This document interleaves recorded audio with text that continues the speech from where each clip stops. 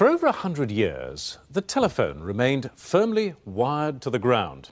In the 80s, those who could afford it became more and more mobile, first with the cordless phone and then with the cellular phone.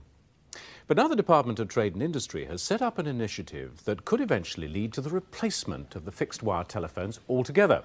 Later this month, they're expected to announce 3 new licenses to run personal communications networks. These are to be based on the idea of a personal communicator, a portable phone for everyone. Smaller than the smallest existing cellular phone, yet with the same capabilities, but as cheap to buy and to use as Telepoint phones, the newly launched mobile payphones that we showed you recently. The idea eventually is once you'd been allocated a telephone number, you'd keep it as your personal number for the rest of your life and carry your phone with you everywhere. These are the prototype models, though they're unlikely to be available for at least 4 years. But the 7 consortia bidding for licenses have come up with a range of features, from the waterproof sport phone to the smart card phone, where, for instance, parents can control their children's calls with a card programmed to allow the child to call home and 1 or 2 other numbers only. The possibilities are endless.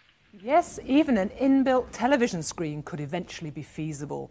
But these sorts of advanced services will be expensive, and initially the emphasis will be on providing a basic portable service at a low cost. And the key to this lies not in the handsets, but in the network structure. The principle will be the same as existing cellular systems, in which each cell has a transmitter-receiver that links users with the national network. But these cells have a limited capacity for the number of callers they can deal with at once. So the new systems will use larger numbers of smaller cells, which will give far greater total network capacity.